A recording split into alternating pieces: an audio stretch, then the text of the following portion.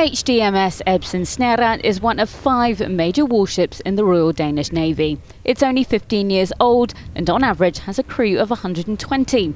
In a few weeks at Devonport in Plymouth, it will undergo fleet operational sea training, where it will be put through its paces and experience different scenarios to ensure it's ready for any kind of deployment.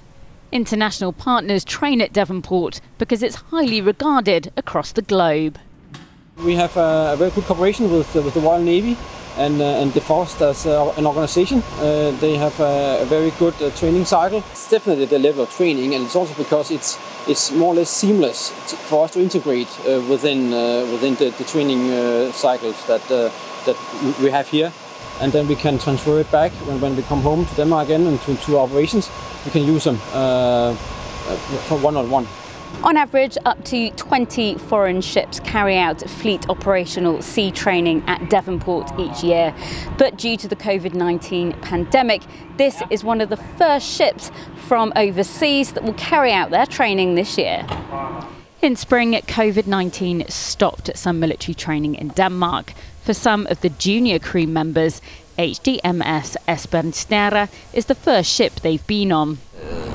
COVID was a little annoying, let's call it that, because we were sent home for a long period of time, and we couldn't prepare much because we weren't allowed to work, to come back to the ship before we sailed again.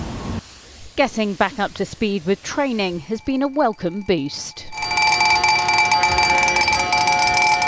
It's just having your eyes peeled and ears peeled and wanting to know more all the time, being curious about the world that we're a part of. It was one of the things that really drew me to this job and this world, was the constant movement and always, traveling, and it's been very exciting. 3 days ago we were in, or 4 days ago we were in Germany, and now we're in England, and it's very exciting, and I find myself so lucky to be a part of it every day. After Esbern Snare completes its training later this year, it's expected to be on a NATO deployment in 2021. If you enjoyed this video, don't forget to like and subscribe to our channel.